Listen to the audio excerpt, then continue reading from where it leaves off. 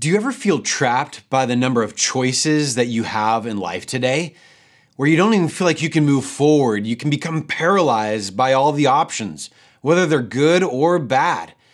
We get overwhelmed with all of these things in life, and we can also get overwhelmed in our faith. Well, thanks for joining us for today's Daily Dose. My name is Trent Jenkins, and this week's series is called The Simple Life. And we're trying to take a look at Jesus' teaching and how do we make faith a little bit more simple in this complicated world that we live in. We're in Matthew chapter 22, and ultimately Jesus had just done these amazing teachings, and it says the audience is astonished by his teachings. Now, this didn't make the Sadducees and the Pharisees very happy at all, because all of a sudden they found a new hero in the faith, and they were being belittled by how much Jesus knew. And so one of them thought, we're going to trap him. We're going to trap Jesus with this question. He was an expert in the law, and he came to him and he said this, "Teacher, which is the greatest commandment in the law?" The greatest. Of over the 600, what's the greatest one? Jesus replied this, "Love the Lord your God with all of your heart, with all of your mind, and with all of your soul. And the second is like it, love your neighbor as yourself." All of the law and the prophets can be summed up in these two commands, Jesus said. He silenced him. Who could boil all of the commandments in God's word to these two except Jesus? And he silenced them in their trap. And I think oftentimes the very things that are meant to be able to help us in our faith can oftentimes paralyze us.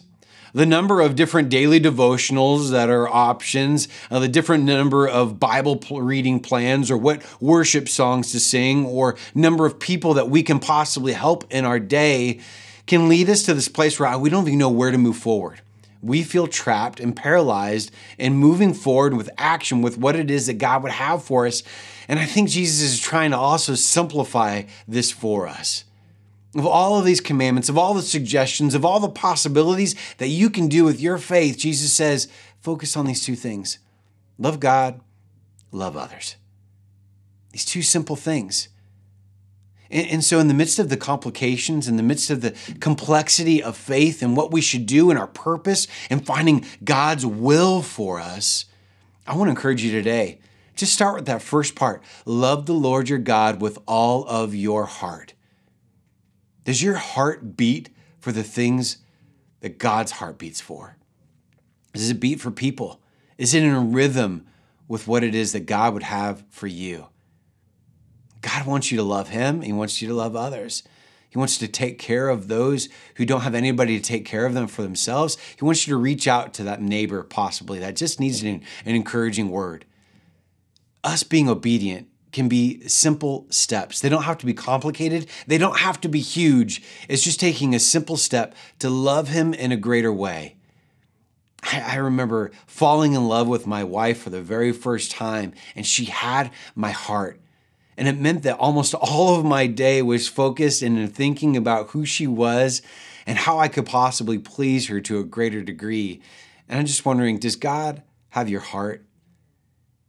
Do you think about him in that way that you're just passionate about him? And you would say, that's a little bit too much for Trent. I get it.